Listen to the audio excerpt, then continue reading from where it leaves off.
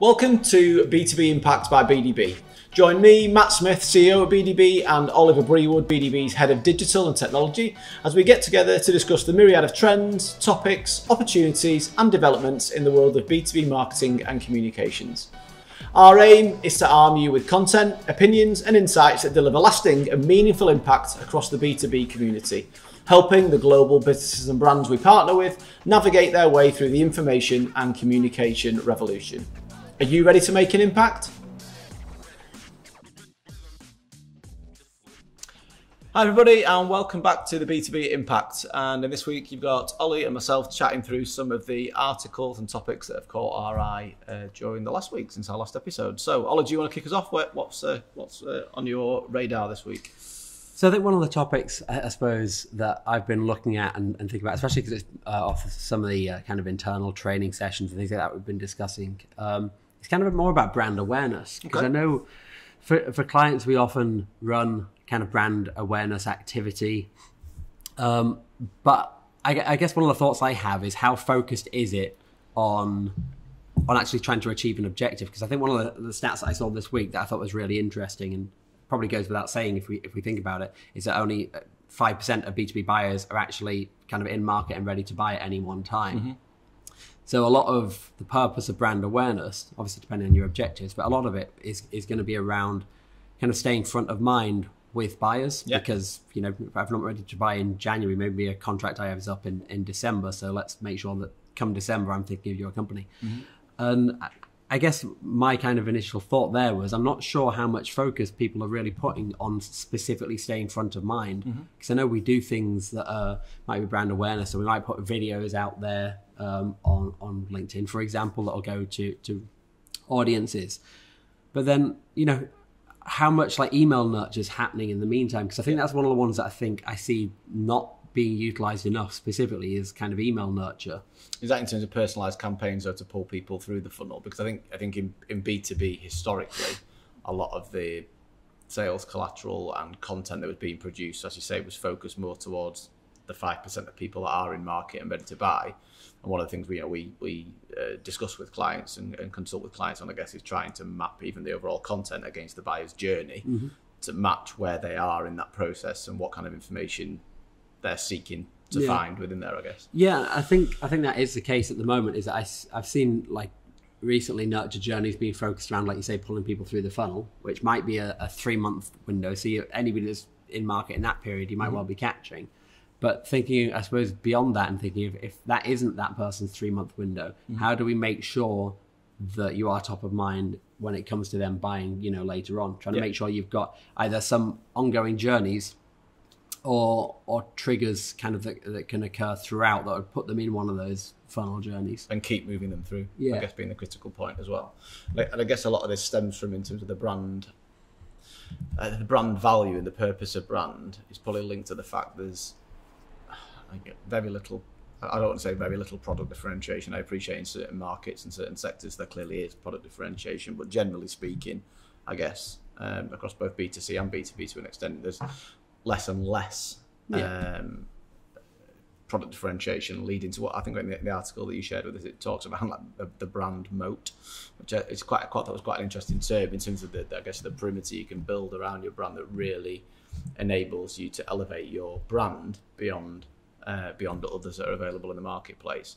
And a lot of that links back to, I guess, the value proposition alongside the mission, the vision, the values, which, speaking candidly, I think earlier on in my career, I sort of took slightly for granted. But I think as the generational movements are changing now and you've got a more awoke, aware, younger demographic, I actually think the mission, the vision, the values and kind of the complementary aspects to the brand and the causes and the purpose is actually becoming more important. Do you agree? Or yeah, I think otherwise you risk being a commodity if it just says our product is amazing. Well, everybody says their product's amazing. Yeah. And I think brand's one of those major differentiators where if you see what they're saying, you resonate with that messaging and you you look at what's going out there and you're going, that's right, I agree with that. Yeah. Then you know it's just more likely that you'll end up going and remembering that brand and going back to them later on in the process. Yeah. And I think particularly if you're also looking to, I guess when we talk about brand generally, there's multifaceted arguments to it, but I guess the employer brand side of things, which also links into it as well, particularly in a market at the minute where there's such talent scarcity. And I think that goes across both global and sector. Differentiating yourself as an employer as well is equally important. And again, I think that's where the kind of purpose, mission, vision, values really comes into play. And even for ourselves, we've been working on it hard here at BDB to make it clear and understandable to our team who we are, what we're about, why you'd want to work with us, and so on. Beyond, we're a B2B marketing agency, as you say, which is kind of the it's just kind of a given. yeah, exactly. But I think the employer brand is equally important, because without your team, particularly if you're in a service-based business these days, you're going to be struggling. Yeah.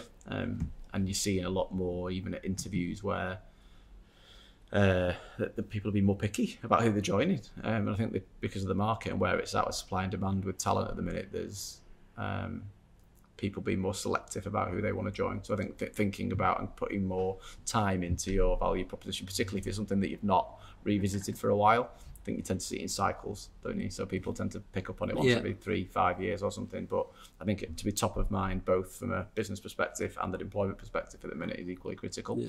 I guess one of the hard parts we were touching on before is then how do you, if you're going to invest this kind of money in your brand, how do you kind of show results through it? Which is obviously, I think if you compare it to like lead generation, it's much muddier waters, isn't it? Because obviously it's not as straightforward as knowing for a fact that these 10 companies are now aware of us, but they weren't before. With lead generation, you can kind of know that. Yeah.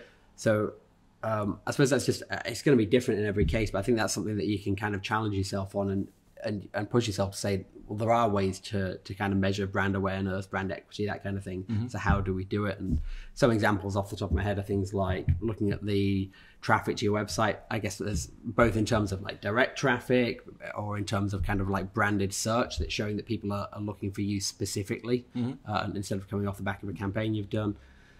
I guess the things like looking at social engagement, but then there's also the kind of the more business metric side of things, like looking, has your transaction value changed? Or if we think about that example before about kind of a nurture funnel and somebody being out of market, are you starting to see more people coming to you that had previously engaged with you, but like coming back to you 6 months later? If you measure the difference between kind of your status quo and where that sits after any changes you've made, then that gives you a bit of a steer as to how your efforts are working. I think the difficulty is that it's so early on in the process. So in the sense of it's so early on in the funnel, isn't it? This kind of stuff for the brand awareness side of things. When it comes to the measurement side of it for C-suite or budget providers, when you're looking for that bang for buck return on investment, there's no tangible evidence behind it. So I say, you say more people come to the website, the average order values increase. The number of businesses, I think, that could pluck those numbers out of the air, regardless of size, I think it's quite interesting that we work with, is increasingly challenging and also requires that level of dedication and time and ability to be able to pull that information out. But the clients and businesses we work with that are doing best are using those kind of metrics. And I just don't think it's one of the ones where I think it's very easy to be like, oh, we can't do that. But I think if you really challenge yourself to do it, there will be a way you can start trying to put measures in place. And it doesn't matter. I know one of the examples I always have in my head is when you start talking about like average order values. I've heard a few times people going like, oh, we can't work that out. It's too complicated. It depends which product you buy. You absolutely can. And it's like, that's why it's an average. No. Yeah. But it's not an exact science. I think with a lot of this stuff, you've got to have a starting point. Yeah. So I think sometimes it's forming that benchmark and deciding, if you're within, not only size of business, obviously, but if you're a larger business, like some of the businesses we work with, if you're within 100,000, maybe $1 million, potentially for some clients, you're talking about an average order value. That might be a good enough starting point for something you can move. And even setting a benchmark and realizing that you're way off is better than not having a benchmark at all, because that's at your start of your measurement process and understanding how you can improve and get more accurate. And then there's also the more qualitative. It's the phrase that you hear used quite a lot around this area, but measures that you could put in place as well. Things like, and again, we don't see too many companies and B2B companies that we work with doing this, but things like NPS scores, customer surveys, brand recall, in terms of how top of mind the brand is, I guess, and that gives you that more kind of anecdotal, I guess, from the coalface with customers or stakeholders. How top of mind are you? but you need again to have that measure in place. Yeah. So I often think in year one, when you sort of talk about introducing something like NPS, there's kind of a reticence towards it by a lot of people, because you're like, well, it's not going to tell us anything in year one, but you've got to look longer term. This is a 2 or 3 year process where you're going to see the gradual improvements across it, I guess. Yeah, but I know NPS scores, for example, I know a company that started doing that recently, and obviously there's not much you can do with it right away in terms of the actual score, but what you can do is where somebody's got like a terrible score right away, like the individual cases, that's like a real customer service opportunity to go like, oh, well, this person's unhappy, let's speak to them, find out why they're unhappy, and either look to make them happy or look to improve the process or whatever it might be in the future, so that it's less likely to happen again. Because even though you don't have a benchmark for the score, it's already setting you up for improvement the next time you measure it. Yeah, no, absolutely. So moving on from that, I guess one of the other topics we came across this week, one of the other articles of interest, was linked to trade shows and exhibitions, and I guess the ever-evolving landscape we find ourselves in at the minute. And linked to the last point, I think a lot of B2B marketing activity and budget goes towards trade shows, which a lot of that can be brand awareness and being top of mind and being I guess, in the face of the stakeholders and potential customers you want to work with. But it was an article from Marketo that was shared, which was interesting, because it's talking about 3 captains of industry that they surveyed in previous years to ask, why do you go to trade shows when a significant portion of your marketing and communications budget goes towards it. And I think the 3 reasons that were given was because our competitors are there. It's mostly about the image, you've got to be seen. And then one guy particularly said they're a self-perpetuating problem. Yeah. We've always gone, so we will always go. Yeah, and then to the extent if you took the money that you put into trade shows and invested that into other activities to drive contribution, margin and so on, what a better position they'd be in as a business. But there is this fear factor of not being there. Yeah. Well, I suppose initially, what are your thoughts on trade shows? Because I've not been to a lot of like the B2B type trade shows. So I suppose my experience with trade shows is more, I suppose when we're talking about like tech, so I've been to some shows where, I walk around and look at the different solutions. And then I suppose it's somewhat helpful in that nearly every solution there is potentially applicable to us or a client. So you get to know what's in the market. But obviously it could be done online, or I could have just spent that same time researching. It would have been a lot more cost effective. I think the whole landscape's changed dramatically. I think going back only a few years, my misconception with trade shows were a lot that it was more towards new business generation in B2B. And then once you deep dive into it more and you get more involved with it, you realise there's multi-levels to why people go to the trade shows, and it's not always about new business generation. It's quite often about meeting people, whether that's meeting stakeholders, signing contracts, signing, in B2B particularly, signing business, meeting your clients face-to-face, shaking hand, looking people in the eye, telling them you're going to deliver for them. And then obviously coupled with that, the social aspects of it. So in terms of networking with your stakeholders and taking them for dinner and the classic kind of schmoozing scene, I guess, in the evenings. But I think all of that in principle sounds good. We know the social connections are important and will help business. We know that building a customer relationship is good. Obviously, we want to sign more business up, but it involves an awful lot of travel. Huge. It's not particularly sustainable, particularly when you get into some of the larger exhibitions where companies are spending 100 to 300 grand just on the stand build alone, and then the same again on like accommodation and things like that. What I'd say is it's linked to people having lazy objectives set around exhibitions. So if you go back to the quotes at the beginning, people go because they have to go. So because they have to go, they don't necessarily set very stringent KPIs around that attendance, because it's just a sunk cost of the business in a way that they just think we've got to spend it anyway, so we're going to have to be there. Whereas linked to the sustainability point, the travel cost point, and the kind of overhead impacts of it, this is where the landscape's completely changing at the minute post-pandemic. So I think there's been an awakening of most businesses, exhibition organisers and the public to, do I need to travel? Should I be travelling from a sustainability perspective? And you're also seeing a massive, the events we've been to recently and attended with clients, a huge reduction in footfall. So in terms of the global audiences that these exhibitions used to attract, they're way down on what they used to be at the minute, because of people's restrictions on travel, the ongoing pandemic across various territories. But then also I think people have become more aware of, do I need to travel to see this? Is it worth my while going here? Yeah. So what I have heard anecdotally from clients is there's less people at the trade shows, but the quality has improved because the people that are going are genuinely people that are interested in doing business or making business, as opposed to people that just walk in the floor. That kind of connects to a thought I had around virtual events, which I know we'll get onto, but they're obviously the kind of immediate reaction to trade shows not being able to run in the last couple of years. And I know Adobe, I think in that Marketo example, we're talking about how they managed to pivot Adobe Summit from being an in-person event to a virtual event in 30 days. So that was at the very start of the pandemic in 2020, which was... Sounds ambitious, doesn't it? Obviously, they've got the money and the tech know-how to really put it off. But I think that's one of the things I was thinking, I suppose, was around attention span when it comes to virtual events. Yeah. And I suppose I was thinking, is it as good? I mean, I'm more likely to switch off partway through, but then maybe that's just a form of self-qualification, a bit like you were saying then with regards to trade shows, is that the quality's improving. And that's because the people that were just like, I'll have a day out the office or I just want to go browse aren't going. The people with real intent are going. And maybe the same applies to a virtual event that, yes, some people will switch off partway through, but they were never going to buy anyway. I also think the people that control the P&Ls, like in terms of the travel and the marketing spend and the people that were ploughing money into this have also realised, hang on, business kept going during the pandemic and people weren't travelling the globe and nothing.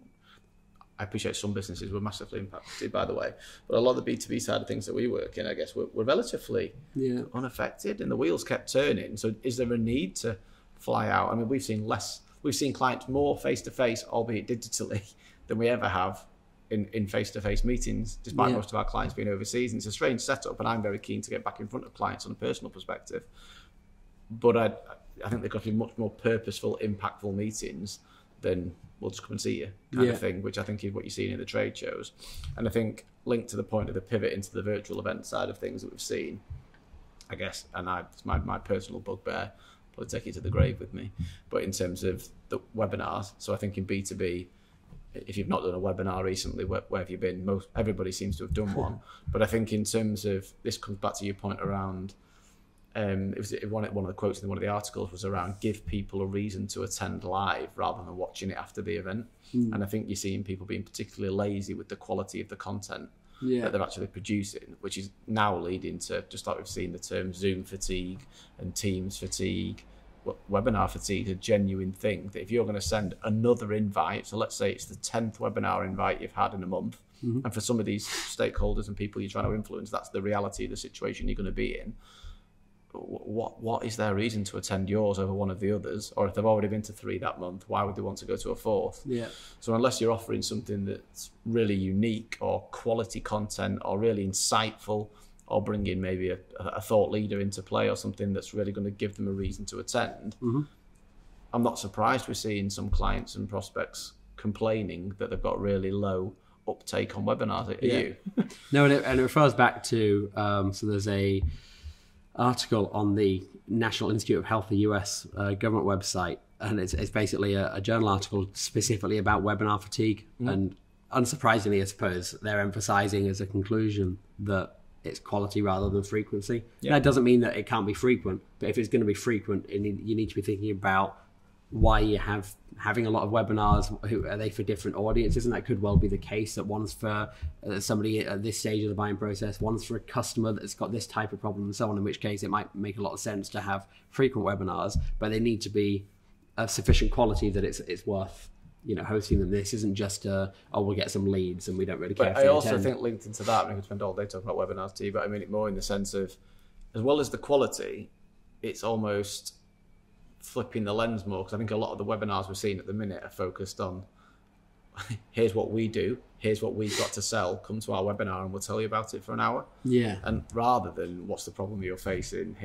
as in making it more relevant to the actual attendee, and showing more empathy towards the situation they find themselves in. But several of the webinars I've attended or sat in or dropped into recently have been so, as you say, that's linking right back to the first point, so that 5% you're in market to buy focus, when they're not actually. Most people are looking for to educate themselves. And I think they're often in terms of format, they're often quite dry as well. I'm going to run you through a slide deck that's about our products and the challenges that our products address, and it's one person talking for 45 minutes, sometimes an hour, a full hour. Would you do an in-person meeting where for an hour I go through a PowerPoint with you, turning page after page after page after the page with one voice coming at you, with very limited audience interaction. Or if you are doing that, I'd advise you stop doing it. Probably that's why you're not making the numbers and the sales that you need to.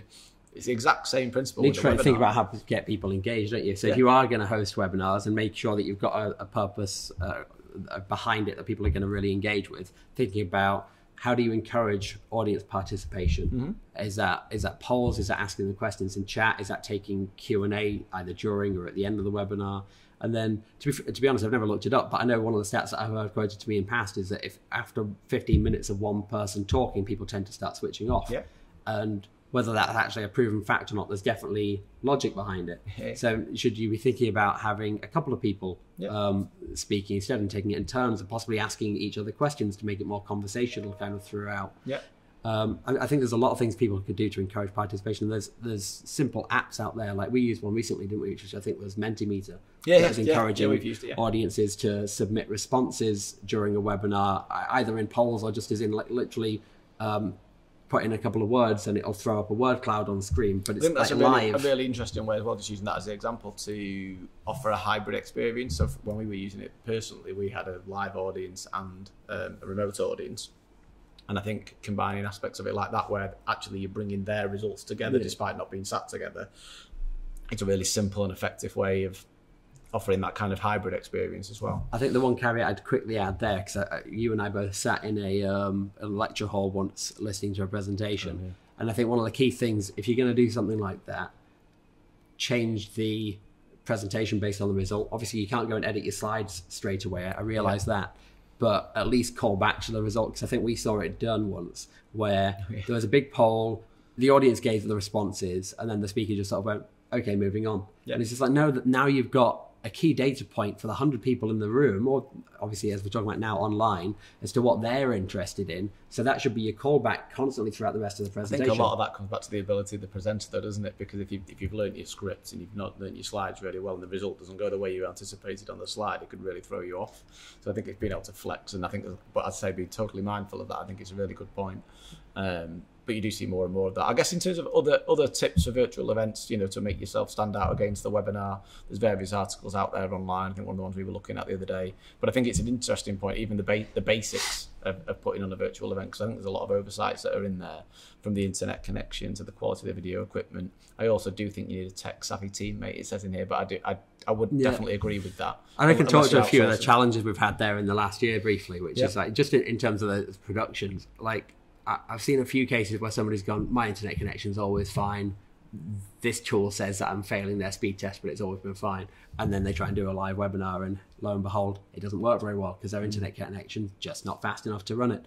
And then we've seen a lot of cases where we've had, because of the nature of our audience, we've had scientists, university professors, and so on, who are obviously incredibly knowledgeable and experts in their field, but not necessarily very tech savvy. So from that point of view, it does really help if you've got somebody in your team, whether that's somebody in IT or somebody in marketing, or whoever it might be, just helping to be that troubleshooter when there are inevitably problems, because there always will be in IT. I think if you get 10 speakers lined up for an event, for example, you're guaranteed one or two of them will have problems. I guess that's the downside of inviting the industry speakers. So the industry leaders you've got there and the thought leaders in the room with you to attract the audience, as you say, typically aren't the most tech savvy of individuals. So you do see various problems with earphones. Just anecdotally, is one of the ones that I saw a lot of. Well, I think that's another point. Is connected to that, is make sure you've got the right equipment. So if that's a case of spending, €40 on a pair of headphones with a mic for a speaker, that'd be worthwhile if it's going to be done remotely. I mean, conversely, having kind of counter that to that rather.